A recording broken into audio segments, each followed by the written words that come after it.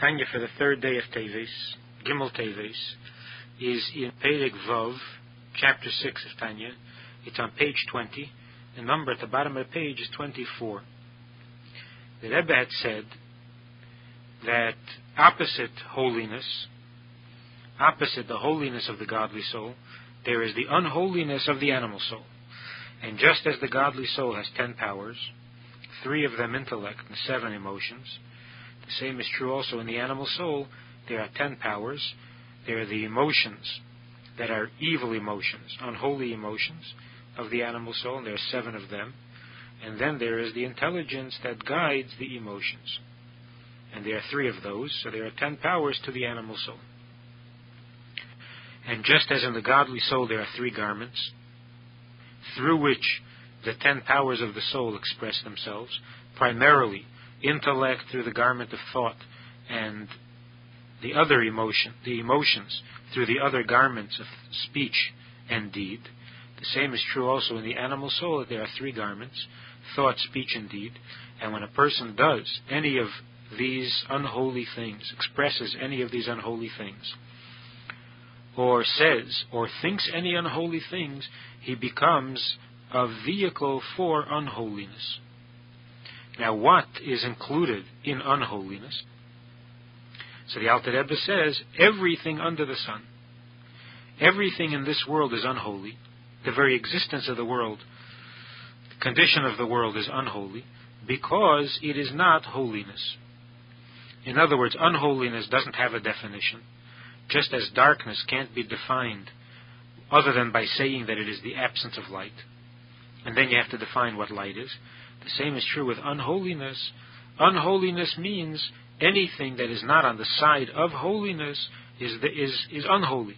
And that's why in the Zohar it is referred to as Sitra Achra, the other side, the side that isn't holy, or the absence of holiness. So now we have to define what is holiness. So the Alter Rebbe defines holiness as being that which is surrendered, that which is transparent to godliness. That which allows godliness, allows God's presence to show, that is holiness. That which blocks out the presence of God, in other words, which conceals the fact that God is present, that is unholy. What is holiness? Angels are holiness in fact, because they are actually and constantly bottled, surrendered, and transparent to godliness. And then there's every Jew in this world who has at least the potential to at any moment and at every moment give his life up for God, which means that he has a potential bittul, a potential transparency that at any time allows him to put himself aside and let godliness be revealed. Now, about in the middle of the page, a little bit past the middle of the page, the line begins with the words Shinta Sharya La'ilam. Aval kol ma'she'ene bottle etzli yizbarech. But anything that is not bottled to him, to God, is not transparent. Elahu dover nifrad bifnei atzmei. Rather, he exists like a separate entity, drawing attention to himself. Although, of course, he's existing from godliness. Everything exists from godliness. But in its own experience, in its conscious state, it does not recognize or admit to its connection to God, so that it behaves as a davar nifrad b'fnei atzmi. So this is einay mekabel chayes mikdushos shel HaKadosh Baruch Hu. Those things that are unholy, that are not bottled, do not receive their energy from God's holiness. It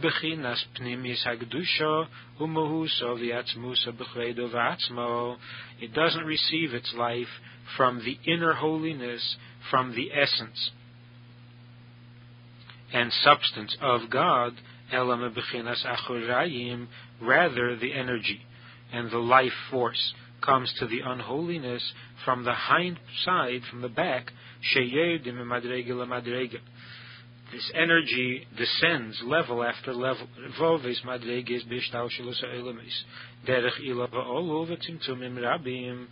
And it comes down through the tens of thousands of levels in the chain of worlds, through cause and effect and many contractions, until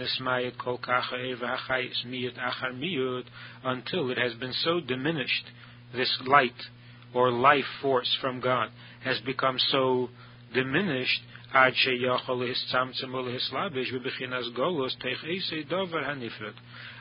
it is capable to contract itself. It is able to contract itself and clothe itself in the form of golus within this unholy thing, within that thing which is separated from godliness, which draws attention to itself. Which means that the godly light or energy, or life force, is contracted and diminished in tens of thousands of levels in its descent coming down to this world. And then once it reaches this world, it goes through an additional contraction in order to clothe itself within the unholy thing. And once it's clothed in this unholiness, it is still in a state of golus. It is in exile within it. It doesn't really belong there, and it doesn't really feel comfortable there. So unholiness means those things that block out the presence of God, that conceal the presence of God, that are not transparent to God's presence, and therefore they receive their energy not from the inwardness. In other words, not as an end in themselves, as an objective that God wants them to exist for their own sake. Rather, they exist only for a secondary purpose, only because they are necessary in the fulfillment of God's plan and the pursuit of a perfect world. So in order to increase the goodness, to enhance goodness, to make goodness more real, there is a need for unholiness, for evil, and therefore, when something is needed or wanted only for some other purpose and not for itself, this is called hated or despised, compared to that which is wanted and desired. And that energy, that life force that gives life to the unholiness, this is called the hind part. It is a backward kind of will, a secondary kind of will that is not the face, the inner will, but rather the back. Now, why is it given life? In order to give it life and existence, to bring it out of nothingness, and it is maintained this way that it should not return to its nothingness as it was in the beginning, prior to being created. So that the life force has to be given constantly in order to keep it in existence, but it is not given out of a true desire as an end in itself.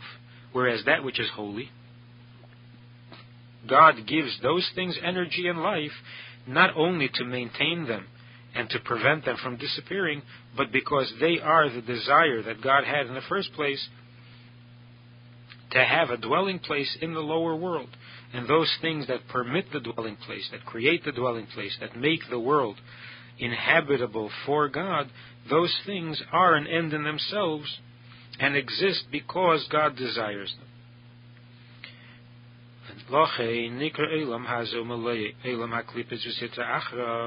And this explains why this world itself, not the evil behavior or the evil acts or the sinful deeds of the world, but the world itself is called the world of klipa and unholiness. Because unholiness doesn't mean sinful behavior or evil, wicked behavior. Unholy means anything that is not in the side of holiness, anything that does not proclaim God's presence. And that's why all the mundane affairs of this world are bad, hard, difficult and evil, and the wicked are successful, dominate in this world. The result of the natural condition of the world, which is unholy, leads to a further evil, that which is actually sinful flourishes or is dominant in this world, because the world is predisposed to that kind of evil, being unholy by its very nature. So there are two conditions, two stages of unholiness. There's the unholiness which is the lack of godliness, non-holy, and then there's that which is actual evil, the sins, the violations of the 365 negative commandments. Let's learn the note. Im Hiyes, the Alter Rebbe says that though we're saying that this world is evil and it is called unholy, a world of klippa and so on, Im Hiyes beteiche eses viris dasiya digdusha, this does not deny the fact that within this world there is in existence and present the 10 attributes of Asiya of Kedusha. This world is the world of Asiya. And in the world of Asiya there is both good and evil. So present in this world is also the 10 attributes of Asiya, of holiness, the holy side of Asiya.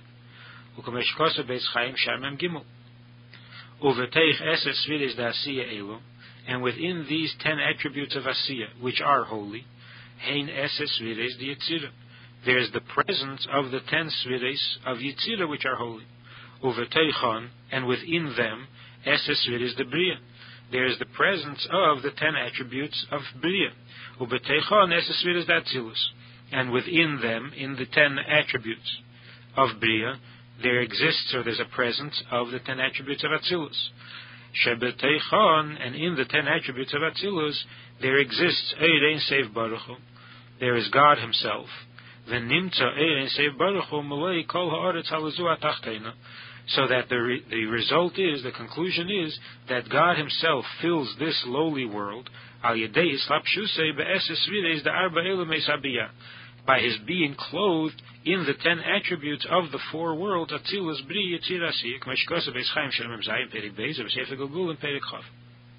so that in addition to the fact that God is present everywhere, in spite of the klippa, and in spite of the concealment, in other words, there's a transcendent godliness that exists everywhere equally, which is called Seviv Kol Almin.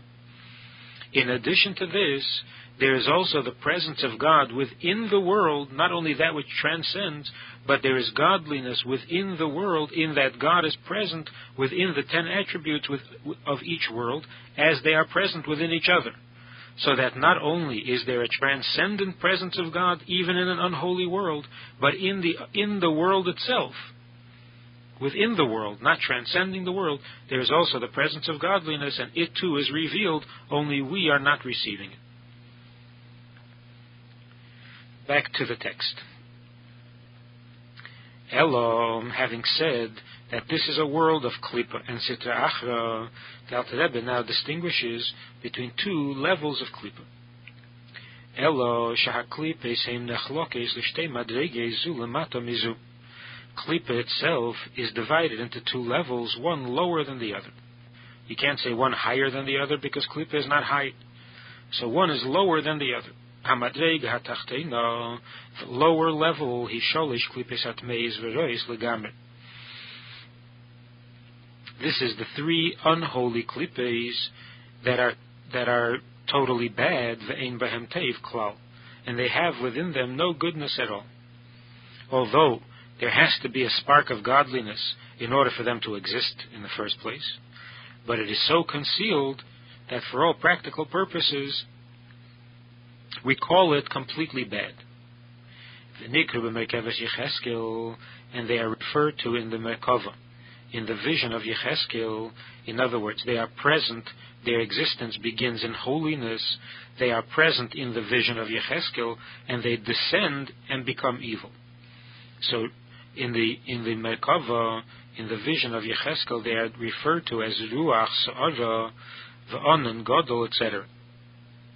Ruach Sara, a storm wind, and a great cloud, etc. And the etc. refers to Eish Mislakachas, flaming fire, a destructive fire. So there is Ruach, Onon, and fire. Ruach is air, Onon, clouds, is a reference to water, and Eish is, of course, fire. So the 3 totally evil klippa are not different levels of klippa. They're all equally unholy, they're all equally evil. Their distinction, the reason that there are three, is only to describe the forms that they take, that the unholiness comes in the form of air and water and fire, whereas earth is not counted. And as we'll see later, in the next Perek, in talking about things that are totally evil, the Alter Rebbe does not mention those things that are of the earth, the inorganic. Because the inorganic never becomes completely prohibited, is never essentially prohibited. And the explanation in the Kabbalah is that all this unholiness comes from Shviras HaKelim, from the fall of the world of Tohu, Uvayu, and Cheshech. And those things that come from a higher source, the higher it is, the lower it falls, the more unholy it is. So these three unholy klippa, they come from the Keser and Chachma and Bina, the three highest parts of Tohu, and because they are the higher parts, therefore they fall lower and they become the three unholy klippa. Whereas the element of earth comes from Malchus. Earth is Malchus, and Malchus did not fall into totally unholy klippa. The other attributes of Tohu, which are the emotions, Chesed, Gvura, Teferes, and so on, they fell into klippas Nega, as we'll soon describe. Umehen, and from these totally dark klippa, Nishpois v'nimshoches nafshes kol umes. Ha'elam, Evde Gilulim means idolaters. And that was put into the text probably because of the censors in Europe. In order to publish a Tanya, it had to make reference only to idolaters, but it refers to all nations of the world. So from this totally dark klippa comes the energy for the souls of all the nations of the world, the kiyum gufam, and the existence of their bodies. And also the souls, the nefesh of all the animals that are unclean and prohibited in eating. You're not allowed to eat them, which again is a reference to both body and soul. The nefesh is tameh, and the body is asur b'achila. The kiyum gufam, the kiyum and also the existence of their body also comes from totally dark klippa. And then kiyum v'chayis kol macholes asuris, the existence and the energy, the life of all the prohibited foods me'atzei meyach, that comes from the plant world, from the vegetation. Kemei, what plants are unkosher? Kemei orlo klayakerem, as for example, the fruit of the tree for the first 3 years is prohibited, and the mixture of grapes and wheat, for example, in the same field, growing them in the same field is prohibited, so that there are plants that you're not allowed to eat. So their growth, their life, their energy comes from the totally dark klippa.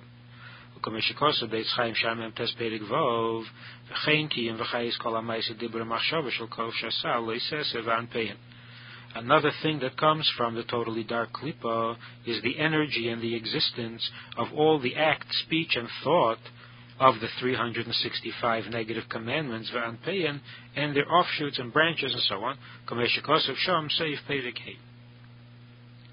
So the first level of klippa, of the two levels, are the three totally dark klippa, which are completely without any good. And from this klippa comes all those things that are prohibited and unholy, such as the non-Jewish body and soul, the animals that a Jew is not allowed to eat, their body and soul, and the plants that a Jew is not allowed to eat. Here he doesn't say body and soul, because soul implies will. So the human being and the animal has will. But a plant, even though it is alive, it has life, but it doesn't have will. And therefore its life can't be called nefesh. And then also the energy that a person uses to think or say or do any of the things that are prohibited, any of the acts that are prohibited, that energy itself, besides the fact that the sandwich of the non-kosher meat is from the totally dark klippa, its existence, the energy that one uses to eat that sandwich is also from the totally dark klippa. In the Hayom Yom, for the third day of Teves, for Gimel Teves, the Rebbe makes a notation and correct the text in Torah Eid, which is relevant only in Hebrew.